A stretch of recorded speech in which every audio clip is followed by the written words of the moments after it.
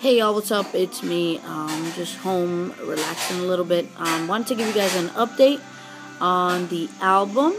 It's going well, purposing to stay in the direction that God has given me for this album.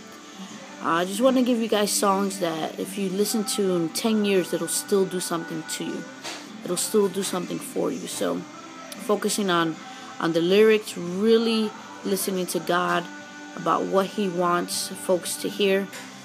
Again, aiming to bless all ages, all cultures.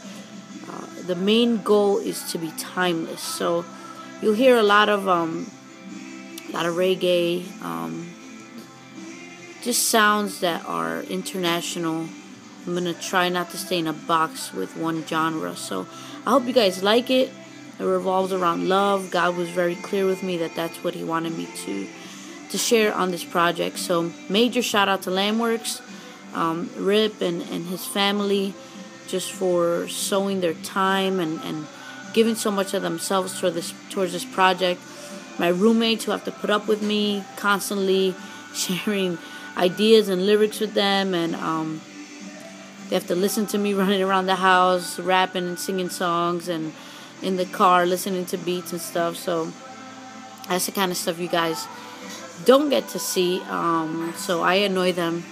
That's why they have to get free albums. So you could probably hear Shanice right now. She's cooking dinner, singing, which just makes for, my album being written is in this home is a lot easier than it was for the first album.